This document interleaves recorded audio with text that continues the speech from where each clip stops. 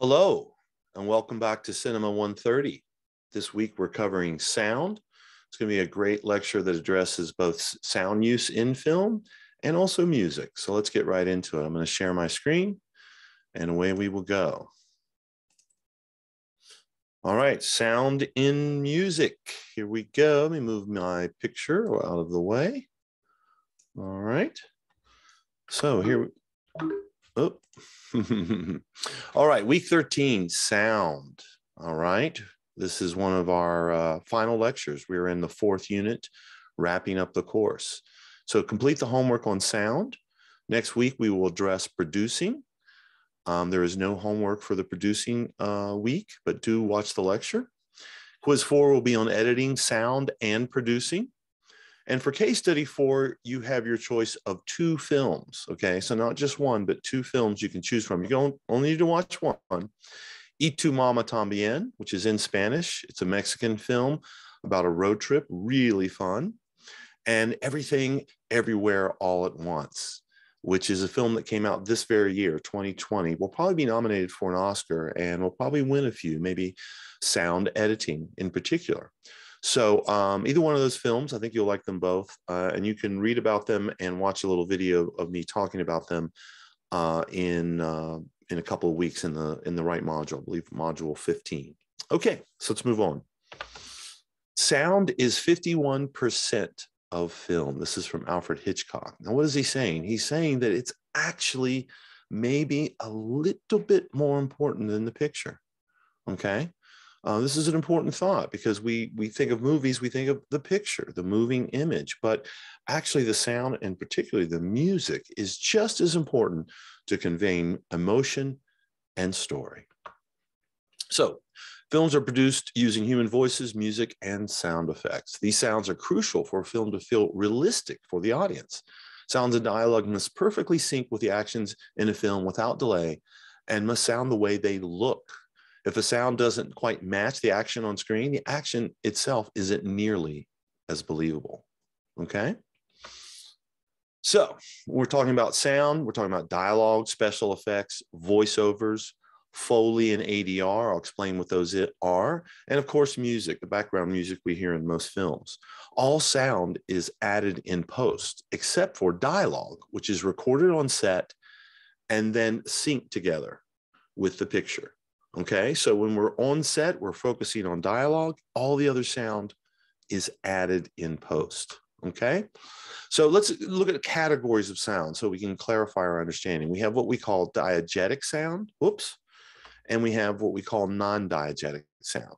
Diegetic sound is sound that has its source in the narrative world of the film, whose characters are presumed to be able to hear it. So we're talking dialogue, 2 characters talking, walking, rustling, playing with silverware, street environmental noise, and music heard or played by characters. Okay, so if they put on music or if they play music or sing, that's all diegetic sound, sound that the characters in the movie can hear. Non-diegetic sound is sound that the movie editors and director add over top of the scene, which includes music and score. Think about it. The characters can't hear that swelling romantic music, but you do, which gives you the emotion of the characters. Also, voiceover narration, sometimes sound cues or certain sound effects are not heard by the characters, but they're heard by the audience. So diegetic versus non-diegetic, okay? So the way to talk about this is Birdman. I mean, you've just watched Birdman, hopefully, and you have use of diegetic versus non-diegetic sound, okay? There are moments when there are things that you're not sure if the characters can hear, like the drum soundtrack. It's a soundtrack, then all of a sudden you see the drummer playing it. So the director is playing with diegetic versus non-diegetic. The sounds that Birdman hears in his head, only he hears those. Other characters don't hear those. So the film really plays with that relationship. The scene in the street blends staged and cinema verite as well. So this is a good overview of sound and film, and this will kind of clarify a few things, particularly with regards to the Academy Awards. You know when you're watching the Oscars and they get to this part? Sophia and I are here to present the Academy Awards for the fine arts of sound editing and sound mixing. Two separate awards with similar nominees, always presented together. I'm sure that a lot of us watching at home are wondering what the difference is. Sound editing refers to the actual recording and creation of sounds. Not only sounds recorded on set, but also sounds that are recorded separately. This includes Foley, meaning a recreation of sounds that may not be prominent on set, things like footsteps and the touching of objects. It also includes the creation of sounds that don't exist in real life. A film with notable sound editing would be Jurassic Park, where recordings of various animal noises were manipulated and combined to give a voice to the dinosaurs.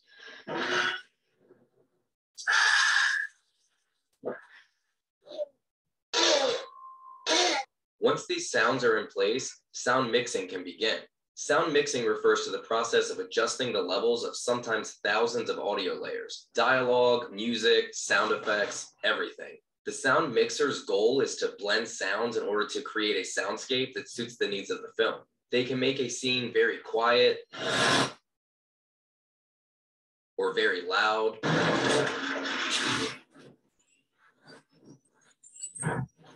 or sometimes just one particular sound is made to be very loud in order to enhance a feeling.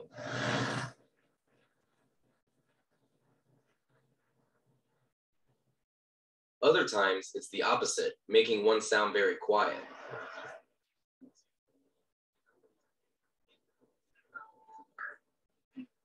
And sometimes it means intricately weaving sounds in and out of each other. Listen to the opening scene of Apocalypse Now, which won the very respected Walter Murch an Oscar for sound mixing.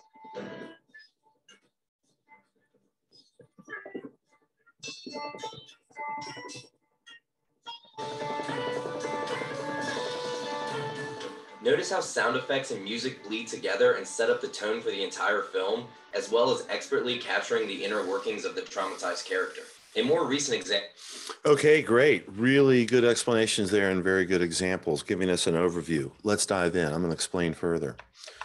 Okay, so types of sound. We have dialogue. It's recorded during production. All our sound is added in post, which includes ADR and Foley, which is diegetic. Sound effects can be both. Sometimes they're heard by the characters as well as the audience. Music mostly is non-diegetic and voiceover is non-diegetic. So these are a dialogue is what we record on set. Everything else is added in post. Okay, recording during production, all dialogue, clean dialogue is key. This is the #1 goal, okay? Also, they will record something called room tone and wild sound. I'll explain. So dialogue, I'm going to make him an offer he can't refuse.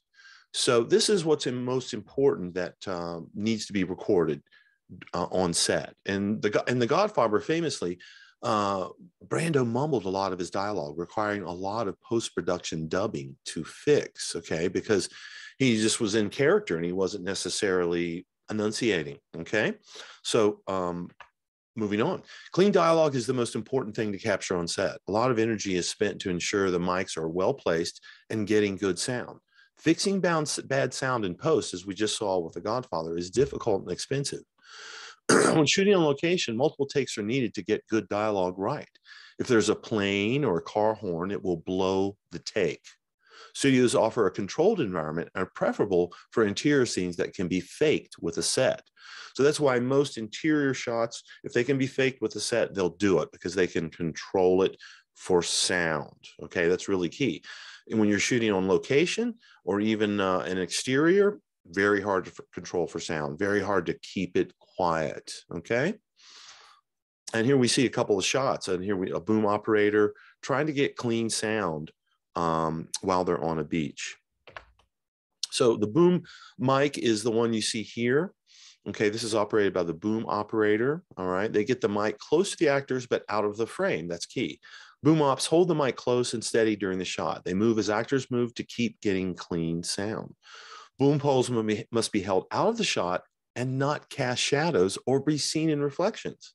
Think about that. There's a lot of things to consider. We need the boom pole. We use it to get the microphone as close as we can to the frame. But it also can show up in the shot, which is a problem, considered a mistake. And most film crews work diligently to avoid that. Also, all crew members must remain quiet during shooting. to not spoil a take. That's really important. When you're rolling on a set, okay, whether it's an exterior, an interior, studio, or location, everyone has to be quiet and essentially not move, to not distract the actors so they stay in character, but also not blow the take. One of the easiest things that'll get you fired on a film set is blowing a take by making noise. Okay, so capturing dialogue. Sometimes that's very difficult. Let's say we've got a wide shot, as we see here, of this person talking on the phone. That's how are we gonna mic that? We can't put a boom operator in there. They'll be in the shot. Okay, so there's a few things that we could do. We could change the angle, as we'll see. We could shoot a close up and sit, and so we can get the mic closer. We could also hide the microphone somewhere. We could put a lavalier on him. Okay, that's another way to handle that. So the key is you don't want to be seeing cast shadows or reflections. So capturing dialogue, shooting from an angle that obscures the lips, then you can use the sound from the close-up. If you can't see the lips move, it can be dubbed over from another shot. So here in the example from before, now as the guy gets out of his car, is talking on his phone, we can't see his lips. So we can actually dub this sound in very easily. We could also hide a lavalier on him. In this example, when this guy is shooting, we could record clean sound of what he says. It's going to be hard to get a microphone in there because we can't see his lips. Okay, so a lot of times microphones are hidden, or the angles change in such a way that they can get a microphone close so that they can get clean sound. No clean sound, big problems. Another thing we talked about, radio mics, lavaliers. Sometimes you'll hide a mic on set, as we see here, as long as this isn't in the shot. Lavaliers here are being placed. Sometimes there was a battery pack placed on the ankle, which would be covered by pants or a dress. And so these little mics pick up a lot of great sound and are hidden on actors. Okay, here's a couple other examples. That will hide a lavalier here on the forehead, which will pick up her sound. You won't see it because it's so dark. Okay, hide the lavalier in the tie knot here. When you've got a wide angle, how are you going to be able to get a mic this close? And also large cavernous rooms cause sound to bounce, making it hard to get good sound.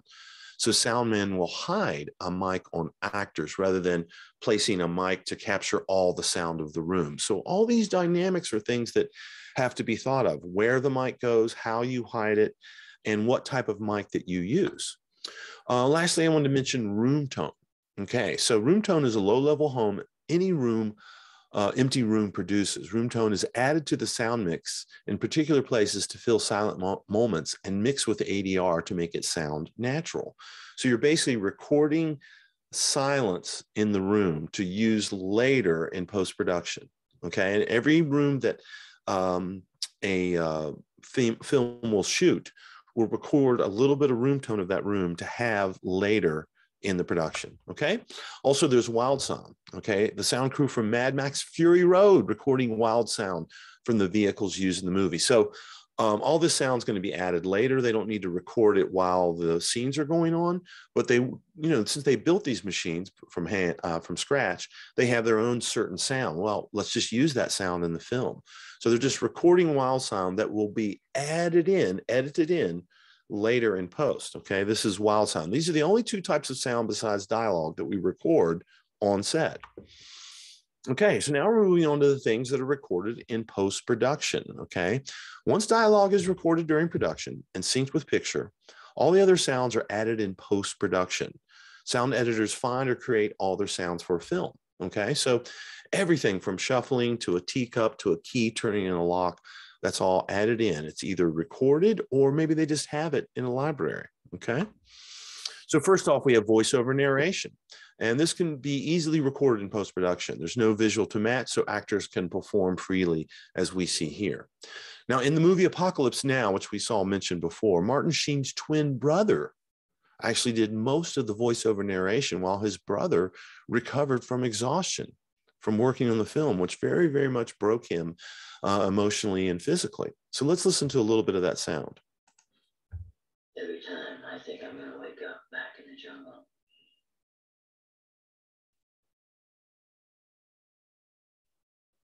When I was home after my first tour, it was worse. Okay, so there's a little sound from Martin Sheen's actual twin brother, who obviously has a very similar voice, doing the voiceover. So types of voiceover narration, we have narration, which is what we just heard. Also think about phone calls. Anyone that's calling in on with a message, you know, and we often will hear the recording, it'll sound like it's coming through a phone. That's all voiceover. Recorded messages, you know, could be announcements, radio, TV broadcasts, alerts, warnings over a PA system, and even internal monologue when sometimes the writer lets us hear the inner thoughts of the character. That's all voiceover. And these are different things that are recorded in post. Next up, we have ADR, looping, or dubbing. These are all the same thing. ADR, looping, or dubbing. ADR stands for additional dialogue recording. Okay, same as looping, same as dubbing. So this is when you go back and re-record the dialogue that you recorded on set. Okay, so when dialogue is compromised or not clean, sometimes ADR is needed. Okay, this is common. It involves the actors coming into a studio and watching the footage while they speak the dialogue into a mic. It's recorded and synced to the picture, okay? And this is common for exterior location shoots because of the noise factor, because of the inability to always control the background noise. The tricky part of ADR is getting the new dialogue to sound like it comes from the image on the screen. So what they do is they take the room tone that they recorded at the location and they mix it in the bed underneath the new ADR recording of the actor in the studio. So reasons for ADR: poor sound quality due to technical issues or background noise, to improve performance or even change small bits of dialogue. So let me give you an example of that. When they were shooting the film Dr. Strangelove, there's a line in the movie where a character says, a fella could have a good weekend in Dallas with all that. Well, the film came out right after the Kennedy assassination, which took place in Dallas. So they went back in and they dubbed out Dallas and put in Vegas. So there's an example of how ADR can be used to fix or change dialogue for certain reasons. Okay, and lastly, sometimes they do want to change the voice of the actor on the screen, or maybe the actor feels like their performance could be better if they did it in ADR over top of what they did live. So let's move on. All right. So, oh, actually, yeah, let's hear. I want to hear a little bit of this. Watch, listen to this. Let's do another take. They're coming to get you, Barbara. All right, let's play that one back. Okay, so that was a sample of an ADR session where the actor watches what's on the screen and they record the dialogue. Okay. Moving on now to Foley. Many of you might know what Foley is if you've taken a tour of Universal Studios. It's one of the popular sites on that tour. Foley artists create the common sounds we hear in any film, from walking to phone rings to silverware. Anytime an actor touches something, a key goes in a lock, that's all created through Foley. And this is a Foley studio that you see here, with all the various little pits. There are different sounds different pits they can use to make different sounds for walking, okay? So here we see a Foley artist watching what's on the screen, and they're creating the sounds of, I guess, characters walking on brick, as we see here. And you see all these different textures that they have. This is what a Foley studio has different textures. And the sound artist here is listening to what's going on, listening to the dialogue, watching what's on screen, and very artfully matching the physical actions, okay? All right. So it's important to note that Foley artists are matching human actions. The sounds of, say, cars going by or wind blowing, that can all be done by the sound editor because it doesn't have to be timed precisely to human actions. What the Foley artists do, and that's what they're called, is they're very skilled at, in very few takes, matching and sounding like what's going on the screen with their physical actions and their scrapings and their noise. And so that's what Foley artists cover, okay? The Foley artists create the human created sounds on screen because they can time the sounds to make them sound natural. Let's listen to an example here.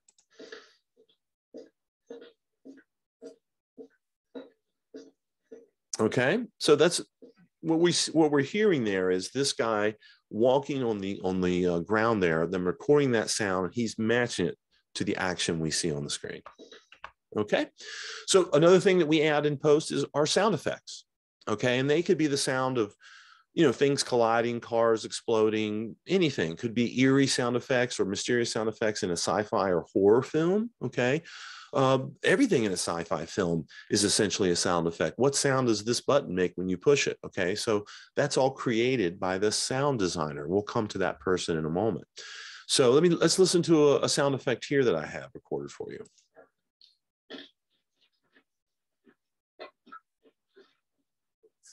So what we're listening to is a sound library. Okay, and these are just different sounds that have been recorded that any sound designer is going to have access to. He has them themselves. Here's a bunch of different samples down here. And these sounds are just going to be dropped in whenever they're needed. So they have sounds for all kinds of things. What does it sound like when a bowling ball rolls on the floor? All these different sounds are pre-recorded. Sound designers will sample them and use them. Okay. So here's a real famous example. This is a little in the weeds here, but there's a scream called the Wilhelm scream. Okay, first recorded in 1951. The Wilhelm scream was initially featured as a stock sound effect in Raoul Walsh's Western Distant Drums, and since has been used in over 400 films and TV programs. It's featured in every single Star Wars film, Indiana Jones, Buzz Lightyear. So here's what it sounds like. Okay, that's the Wilhelm scream. That's a kind of a bit of famous film history. And I think many sound designers will use it and work it into a film almost as a nod to history, as a little bit of an insider wink. Okay, moving on, we have sound effects. Now, sometimes in addition to recorded sound effects, as we listened to before, sound designers will create original sound effects. If they have a unique sound, or if they just want something that sounds fresh and real, they will go out, as we see here, and record. So here we see a sound designer recording the sound of this old tank. So maybe this tank makes a distinctive sound, so he wants to get that sound, okay? And this is done very particularly and very specially to get very detailed sounds, okay? Once these sounds are recorded, they can be modified and mixed with other sounds in the soundtrack. Silence in film is essential. And as part of the palette of the sound designer of a film is to not always be blasting you with noise, but then sometimes to give you silence. That way, when the sound comes back in, it's all the more powerful. Also, while we're here, I just want to remind you again, we have our page numbers up here in the right-hand corner. Hopefully you're following along with your book and associating the terms that we're addressing, okay? So getting on into this, we want to talk about the sound designer from Star Wars and his creation of the lightsaber sound, very famous sound in film history. So let's watch a little bit of this.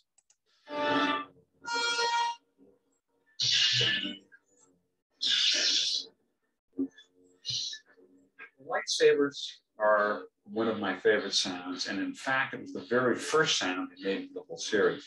For some reason, after I read the script, even though my assignment was first to find a voice for Chewbacca and then a voice for R2, and then, well, maybe come up with some sounds for laser guns and other things.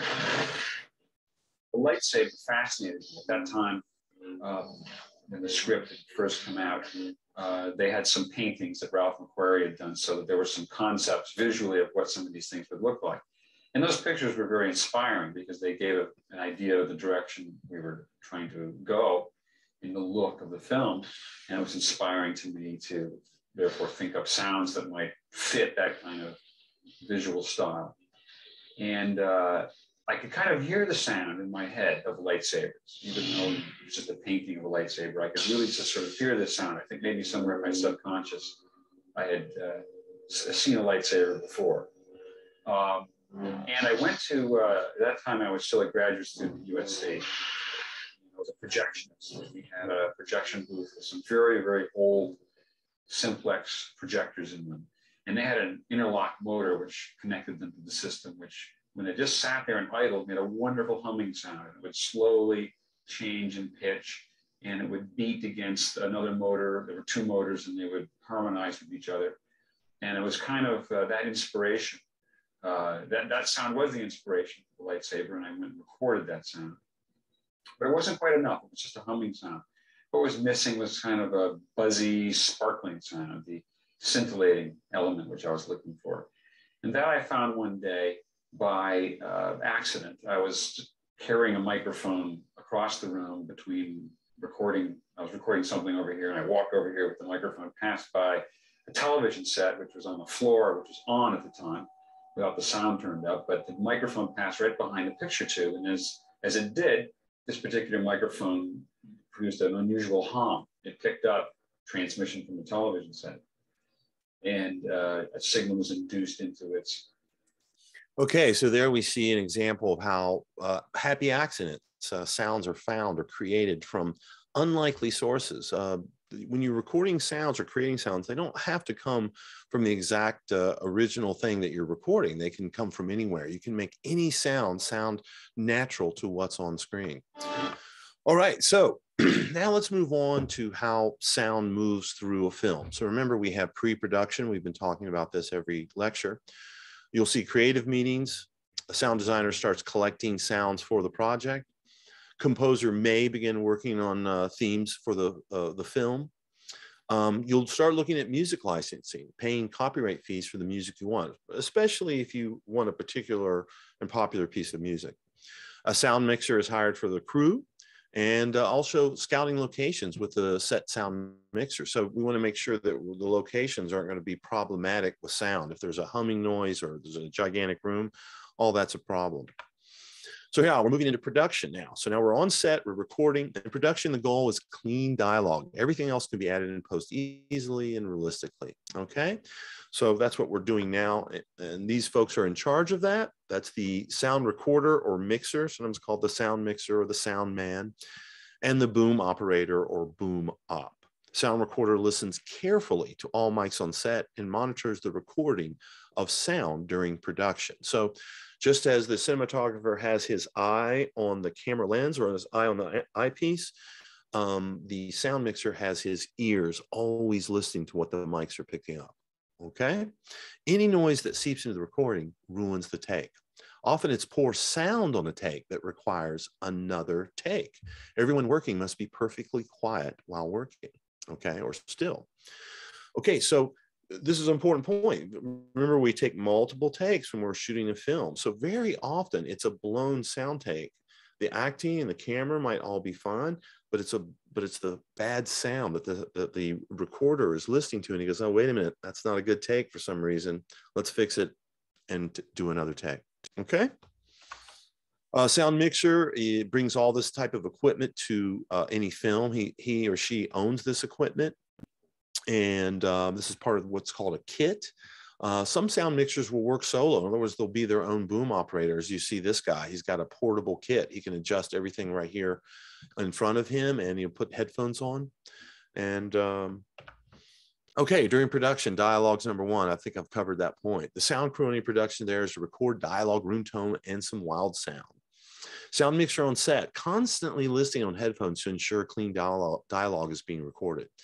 Quiet on set is what you hear, and it's done to get good sound. It's to tell everyone to stop working. We're recording right now. We're filming. Takes detailed notes to sync sound to various takes. And at times, multiple actors are mic'd, requiring mixer to monitor multiple channels. So it's a very detailed and complex job, and one of the most important, as important really, in the production of film as the cinematographer. Wild sound. A good sound man will also get recordings of wild sound. Here's a sample here that I'll give you.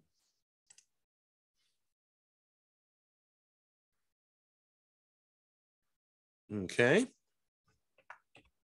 Microphone type and gear. All right. So we have all kinds of different microphones. We have omnidirectional ones, bidirectional ones, body mics, a shotgun mic, which basically captures sound in a single direction, very good for capturing sound from far away. And a sound man will bring all of this stuff to set. He'll bring a full kit so that he has all these different tools to capture sound in the best way, just as the cinematographer will bring a dozen different lenses to shoot the film in a bunch of different ways, depending on what comes up. He doesn't know, so he needs to have all the tools in his kit. Okay, so let's take a look at some of this stuff. Here's some examples of microphones. These are lavaliers that are hidden, and this is kind of a big one. They have much smaller ones, which can be hidden and almost invisible. This is a shotgun mic, and this is a mic with what's called a dead cat. A dead cat is this little cover that goes on the microphone in case it's outside and there's wind. And the dead cat prevents the wind from disturbing the microphone and disturbing the sound. Here's some recording patterns on different microphones. You don't need to know this, but an omnidirection is recording in all directions. Cardioids are bidirectional. They're sending sound recording in one direction. So if, depending on what kind of sound pattern that the sound man wants, he'll use a different microphone on set to capture sound from a different direction, okay?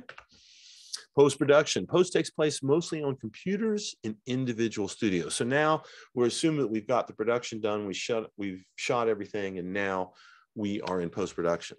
The various files are then merged into the final soundtrack of the film. The post-production supervisor oversees the sound designer in completing the soundtrack. So the post-production supervisor kind of becomes like the director, and he's just sort of organizing all the departments as we move in. So now the sound designer, we've been talking about this person for a while. They supervise sound effects, ADR and looping, Foley, sound editing, and sound creation. Okay, so a sound designer is sort of in charge of all that. He might do any number of those individual tasks, or he might assign that to one of his underlings. Okay, so it really depends on how much work they want to do or how big the film is. The sound designer might just handle the creative aspects and farm out all the actual doing of it to other people. Sound designers are responsible for providing any required sounds to accompany screen action. They work closely with the production mixer, editor, and director to create original sound elements. Sounds are found, modified, edited in, and mixed, or they're created. In many films, all sounds but dialogue are added by the sound designer, from footsteps to wind blowing. Here's a little breakdown of how much, sound is needed in a film. Just the main thing I want you to notice is, war and sci-fi films, almost all those sounds in a sci-fi film have to be created. In a war film, the sounds of tanks and planes and explosion, all that's added in after. So sound effects are very, very important. Whereas, a film that's more of a romantic comedy would be mostly dialogue and perhaps music. Sound editing. Now, sound editors could be, the sound designer could be the sound editor, but very often the sound designer will hire a specific sound editor. And the sound editors layer all the sounds in and sync them up to the actions on the screen. Each sound gets its own track on the soundtrack. Later in the process, the sound volumes are mixed and levels are adjusted. So here we see a bunch of different tracks, and the sound editor can go in and make sure that they line up with what's on the screen. So here's sort of an overview, all right? So we have production sound, okay? This is the sound, the dialogue we recorded on set. Picture and dialogue are synced, okay? That happens as soon as the shots are done. As soon as we move on to the next scene, all the syncing happens. Eventually, we get to a rough cut. We covered a lot of this in the previous lesson on editing. Then, editing further, we get to a fine cut. Then we end up eventually in picture lock with dialogue, which I have pictured here. All right, so now we've got picture lock. Moving on.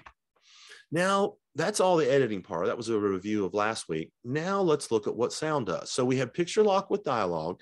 Now we got to fill in the soundtrack. The dialogue's already done. This is where the sound editing comes in, all right? So we have sound effects, music score, ADR, Foley, and voiceover, all right? All that gets added into the soundtrack to the already locked picture.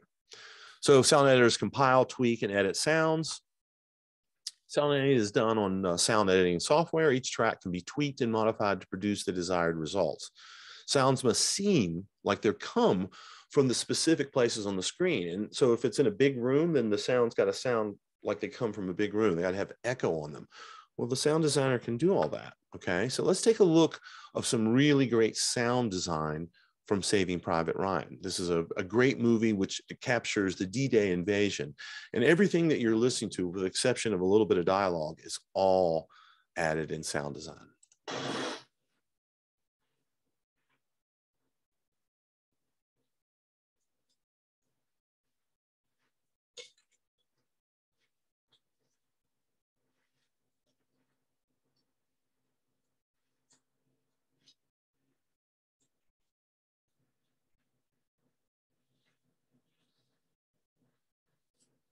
Note the camera pulls out to reveal the whole crew. We started in on our protagonists. Now we're seeing everybody.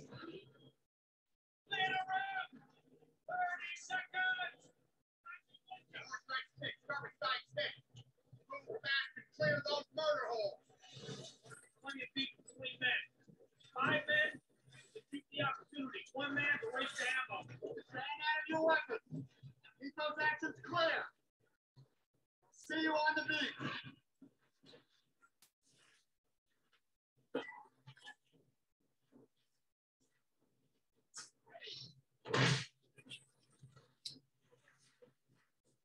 The sound is what's giving these men their fear, all the destruction they're hearing that awaits them.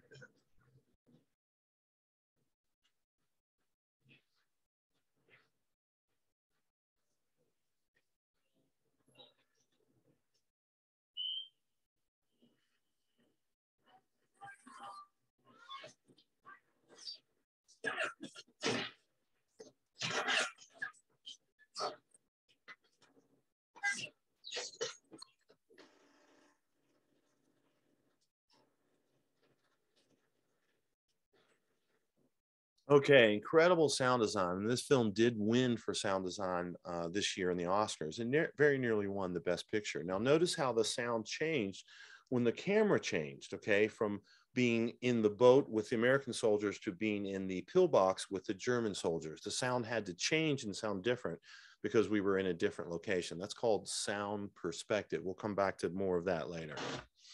Okay, so once again, everything can be tweaked and sounds can be modified so they sound like they are coming from the location that we're seeing on screen. That's sound perspective. They have to sound like they would to the characters on screen, okay? One last thing that we do a lot too in post is sound cleanup. So sometimes the dialogue comes back and it's problematic. Anytime you're filming on the beach or where there's crickets around, that's a basic background noise that's going to change in pitch and volume from time to time. It messes up dialogue. So what they have to do is sometimes scrub out that background noise. This is called sound cleanup. And it's very necessary very often if you're shooting at the beach or any kind of noisy outdoor location. Now we'll move on to sound mixing. Okay, this is the final process. Okay, once we've edited all the sounds in, we know where all the sounds are going to be and what they are. Now we have to mix them. We have to adjust the volume. This is very much like the recording of music, okay, your favorite band. They're going to make all the sounds, but then they've got to balance. How loud is the bass versus the drums or the guitar? And this is the same in films, okay? So the sound mixer is the person who does that. And that's almost always a separate person. Usually sound designers aren't sound mixers. And once the sound in the film is edited, the edit is mixed, layering the various sounds in at appropriate levels by adjusting volume levels, maybe sweetening sound here and there. And that's a very particular skill set. People with very good ears do this job. And the final mixdown sounds are layered, creating a realistic oral space. So the sound mixer knows how to make the sounds sound good together by layering them, okay? Mixing includes placing sounds in various sides of the theater speakers. So if a tank comes in on the left side of the screen and crosses to the right side of the screen, the sound must sound like it's coming from the direction that we see on the screen. So here's a sample. This is something called the Doppler effect. Let's listen.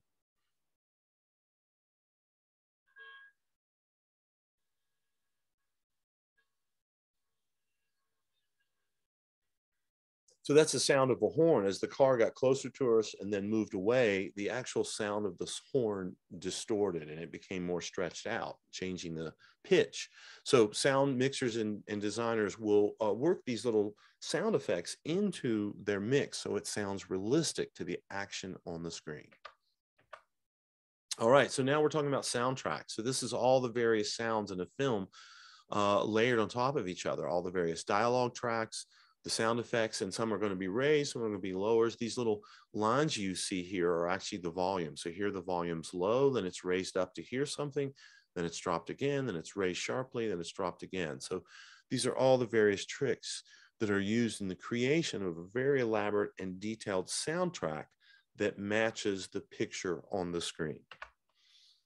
So soundtracks have many different individual tracks. There's usually at least 1 to 2 to 3 dialogue tracks. There's music tracks, and you want to have multiple tracks so you can layer them over top of each other, so you can mix them, so you can dissolve the two sounds together.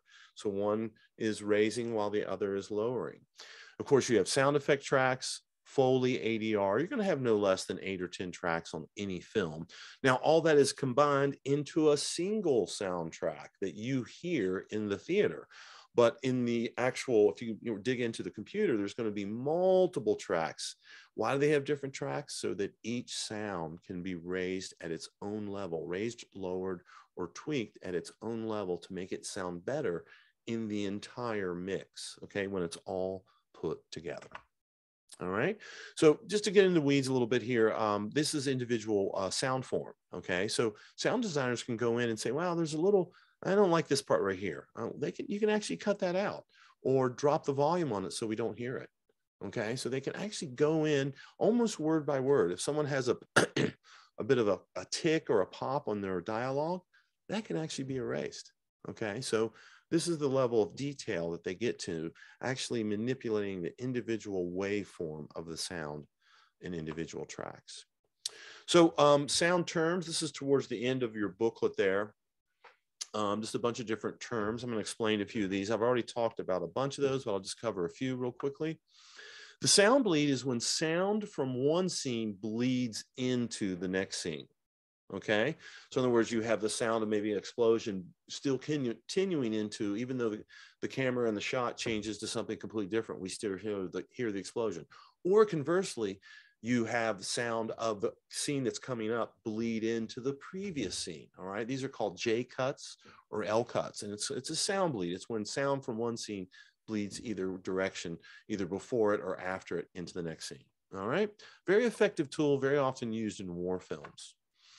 The clapboard slate, I think we've talked about this before, but real quickly, this is what, you famously recognize this as a Hollywood artifact. And basically, this is where information's written here on the on the board here. And then this thing is lowered while being filmed. Clap. And what does that do? The camera records the action of it lowering, and the microphone records the slap action that happens with the clap. And those two things are synced together. The picture and the sound, that's how the picture and sound get synced in a film. As simple and as rudimentary as it is, that's the way it works. Another thing I want to mention is off-screen sound. So sometimes there are sounds that might be diegetic, but they're not on screen. So in this case, from a horror film, some creepy sound in the distance, or a heavy breathing of a monster or something, and you don't see where the sound's coming from, but you hear it. So therefore, it's off-screen sound. Once again, we talked about sound perspective. And so I mentioned that before, but this sort of wraps it up. Sound designers and mixers tweak the soundtrack to match the visuals on the screen. The goal is to appear and sound realistic. Why not calling attention to the mix? So sounds come from the same direction as their source on screen. So you might have, in this case, you might have the dialogue from characters on this side be a little heavier on the left, and the dialogue for characters on this side be a little heavy on the right. And they also have to be naturalistic to the room that they're in and the perspective of the camera. So like a big wide shot like this in a tall room, the sound's going to have a certain quality. Whereas in a close-up, maybe you don't hear the echo of the room as much, okay? And this is sound perspective. All right, now we're moving on to music. The function of music in the movies is very wide. Music can serve several purposes that are either important to the emotional side of a movie or help enhance the storytelling. Okay, it's not only helpful, but essential for any director producer to keep the music in mind when planning shooting a film. So here's a little sample. I don't remember what I put here.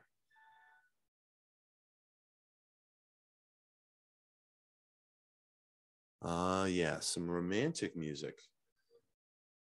Very effective thing to use. I remember now. It's Star Wars. Okay, yeah, this is some of the second movement in Star Wars. Okay, and this music is very distinctive. The Star Wars music has been heard for years and years and years and over again. And it's an important part of that movie. So let's dive further into it. So music in movies. Without the music soundtrack, it would be very difficult to portray the emotional ups and downs of a film, scare the audience in a horror scene, and keep the audience attached in a romantic scenes. Okay, so here we have a horror scene. So let me play a little famous horror music. I believe this is from the Night of the Living Dead.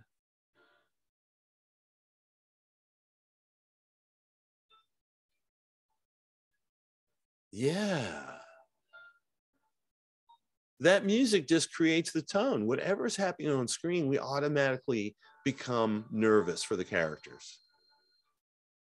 The music creates the tone. The music sets the scene. This is how important that music is in a film. And think about romantic movies. How important is music to romantic movies? It's often what really gives the scene its emotional context. Not even just the acting. That's got to be good too, but it's that swelling music that really captures the scene and makes us feel what the characters are feeling. So music in movies, music-based films as a percentage of all feature films has really gone down. This only goes through 2017.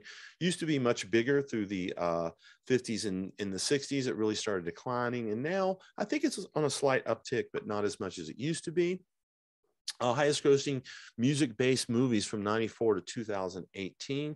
We had many, of course, Bohemian Rhapsody was very popular. It is getting more popular. One position I want to point out as part of the music crew, if you will, would be the music supervisor. Not all films have one, but many do. So a music supervisor is brought in to find music that suits the tone and time period of a film. This is going to be especially important if you're doing a very youth-oriented film, which has young characters, and you're going to have young current music in it, or if you're doing a period piece and you want to have the 70s or the 80s or what have you, you want to create that mood in the music, that mood in the movie with the music. Okay, so young audiences are attracted to a movie by a hot soundtrack. And one example was Queen and Slim. It was one of the best parts of the film was the soundtrack that they used, composed by the music supervisor. There we go, a little sound cue. So music licensing, if you're using pre-recorded song or another pre-recorded piece of music in your film, there are two rights you need to secure. And these are called synchronization license and master use license. And you get both of these from ASCAP, which is an organization along with BMI that control libraries and thousands of millions of songs that you go. And this is pretty standard. It's done every day. And this is handled by the music supervisor. In addition to selecting the music, he must also apply to use the music, filing for licenses, and paying the fees. This stuff doesn't come for free. Okay. And the more popular the song, the more important, the bigger the song, the more expensive it's going to be. Also, we have songwriters. Songwriters contribute songs to movies all the time. There's an Oscar given for best song, and very often that can help a film because the popular song is played on the radio, maybe. Sometimes a music producer or musician will be hired to create the entire music soundtrack for a movie, as Johnny Greenwood did for There Will Be Blood. Okay, this can be especially important to teen-oriented films if they select the right songwriter who maybe is popular at the time. Also, you have composers, which is a little different from a songwriter. Okay, composer is writing for an entire orchestra or a larger instrumentation as opposed to writing individual songs. So there's two ways that composers will work. So some composers and songwriters will write songs for a film before it's finished. In other words, they get the idea for the film. Oh, you want a romantic song for a Western? So they write that song. But the composer of the score will do something different. The composer watches the partially finished film and composes music for specific scenes and moments in the film. The composition is based on the motion seen in the screen. So in one example, once you get to picture lock or very close, the film is finished. The composer will watch it or have a copy of it and will compose the music to match the beats that have already been edited in the film. Okay, so that's one way of composing. That's called a score. Other people will just write music that the editors and the sound designer will then put wherever he wants in the soundtrack to match the action. But when someone composes a score, they've composed it for specific scenes, specific moments, and specific edits. Okay. So film score is original music written specifically to accompany a film. The score forms part of the film soundtrack, which also includes dialogue, Foley, sound effects, and even sometimes other music, okay? And so very important film scores. And they often have something called cues, which are times to begin and end at specific points during the film, okay? So maybe the music will really accent the action or will also signal a tone shift, like if we've gone from dramatic to sad because maybe a character has died. One of the most famous composers was was Ennio Morricone. He was the composer, and the director that he worked with the most was Sergio Leone, an Italian director. So what's really interesting about them is Morricone wrote the music first.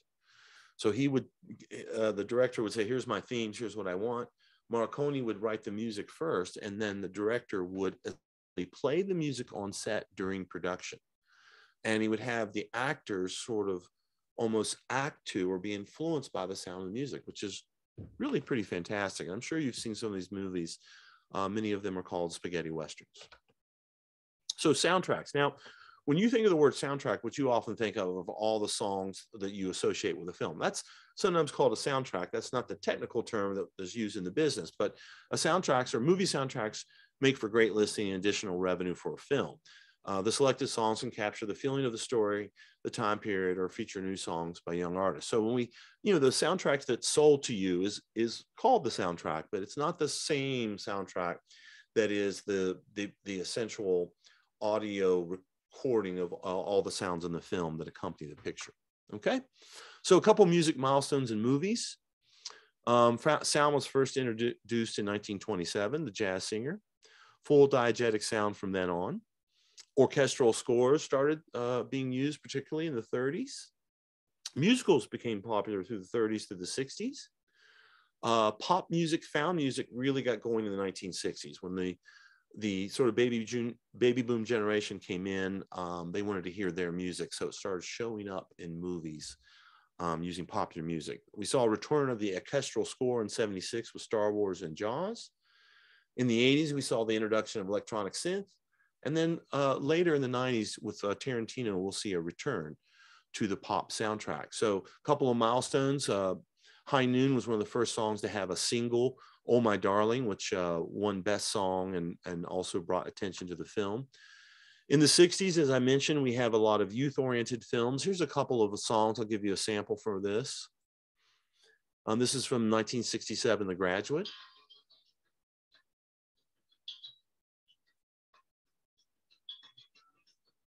So this was recreated by a group called Simon Garfunkel, who were very, very popular at the time. And they basically used a bunch of their older songs and had them just write one new song for the film. It went to #1. So it really added to the film's success. And then, of course, we have Easy Rider, which had this song, which is very famous at the time.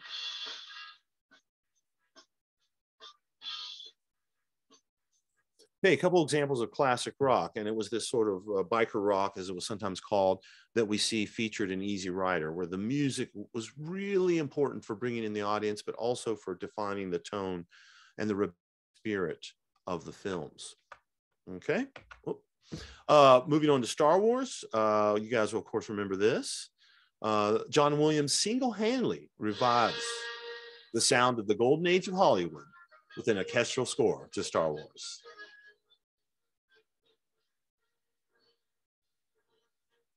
Now, of course, Lucas got the idea to use John Williams from from Steven Spielberg, who had used him to do the score to Jaws that was so important, that dun, dun, dun, dun, dun, dun.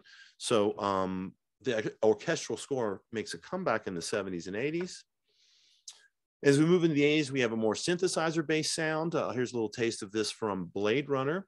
Films like Terminator and Blade Runner began using synthesizers for the first time. And we began hearing electronic weird sounds we hadn't heard before.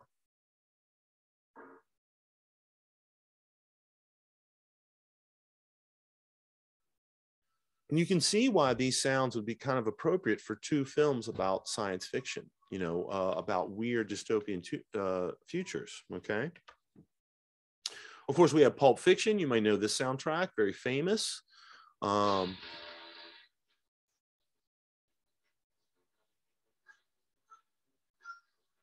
we came into the 90s, a lot of 90s films brought back the pop soundtrack, started using that again, picking old songs or picking popular songs from the day. And the soundtracks in a lot of Tarantino movies are very, very important to his films. In fact, he composes scenes, he says he edits scenes to music to make the editing musical. So he often knows what songs are going to play way before he's even finished writing the films.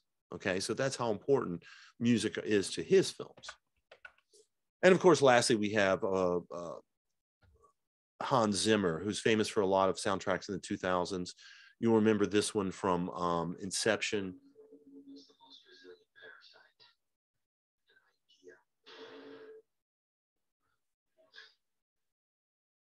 Right. So Hans Zimmer is really famous for all these sort of big sweeping horn sounds.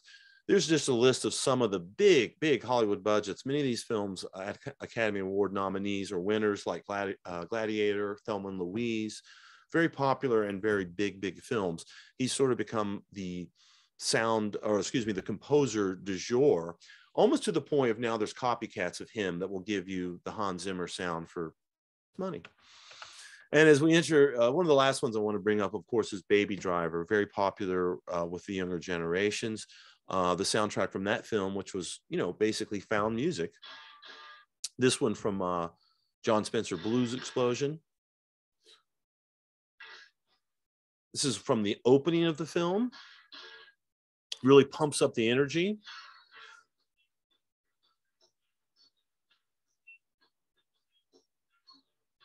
Kind of lets the audience know they're in for a big adventure and a big ride. And this movie is all about the music and the action combining together. It's edited to music. It's meant to be very rhythmic, very dynamic. The music is essential to the movie, as I'm sure you know. Okay, so score and their effects. So very often score can have the following effects. It can be commenting. It can illustrate movement. It can create atmosphere, the mood. It can create suspense. Think about scores often create suspense. The music lets you know you should be nervous or tense. It can portray emotions like in a romantic film. It can let you know to be happy or sad. Time period reference. Okay, historical music is used to kind of set you and evoke a time period, the past. Okay, set a tone that lets you know that we're in a different time. And of course, parody. In other words, music can be used to make fun of what's on screen. And this, of course, is happening very often in comedies. Okay, so here's a couple examples. Comedy, illustrating movement. Music tells the audience how to feel and when to laugh. Music creates suspense or evokes the past.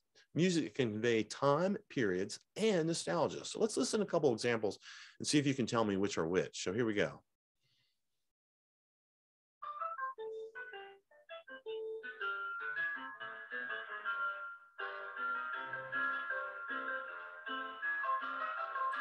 So this music could be used for parody, but most likely this is a time period reference. This music is called ragtime. So if you're making a movie going back to the 1920s, that's your music. Let's listen to this example.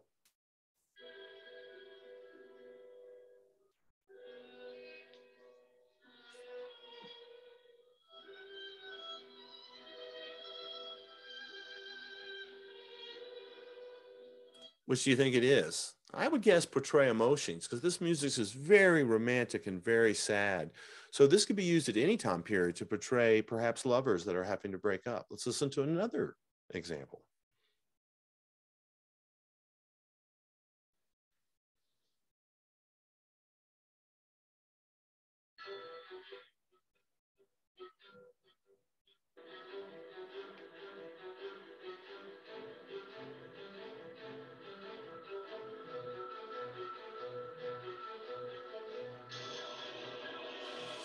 Okay, some pretty classic music soundtrack. Could be a few things, but I would say create atmosphere. It creates this atmosphere of building tension. Something big is about to happen. It could also illustrate movement. That music could as well.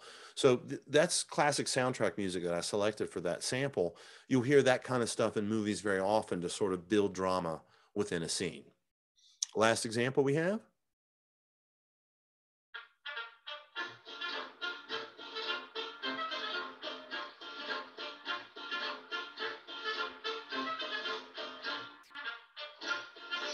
Okay, well, you might have guessed it, parody. So this music is very silly. If you were to play that music over two people fighting, it would make fun of them, make a mockery of them fighting each other. Okay, so it's very silly music that essentially comments with parody. Okay, whoops. Let's move on. So we're now at the review. All right, you made it. Diegetic versus non-diegetic sound. We talked about that. Understand the difference. Diegetic are the things the characters can hear. Non-diegetic things are the things that the audience can hear that the characters cannot. Dialogue rather is recorded during production. All their sounds are added in post. It's a very important concept. Post includes things like voiceover, ADR, Foley, sound effects. We talked about all those. Production sound, that's when you're recording on set. That's your mixer and your boom op. We talked about what a sound bleed is. We talked about sound perspective, where sound seems to come from the direction that it's coming from on screen. We talked about music in film and how important that is, how it can create emotion, set the mood, illustrate movement. We talked about the music supervisor versus a composer versus a songwriter. Okay. What is a film score? What are soundtracks? And of course, we also talked about the sound designer, who works under him as the sound editor and mixer. This might all be one person, but usually it's 3 different folks. All right. So I believe that wraps it up for this week. Let me stop the share here and we will close. All right. I hope that was clear to everybody. Covered a lot of information dealing with sound. If you have any questions, reach out. You do have homework on sound this week, but you don't have homework on producing. But make sure you watch that lecture, because the information in that last producing lecture will be a part of your quiz. Okay, guys, have a great week and we'll see you soon.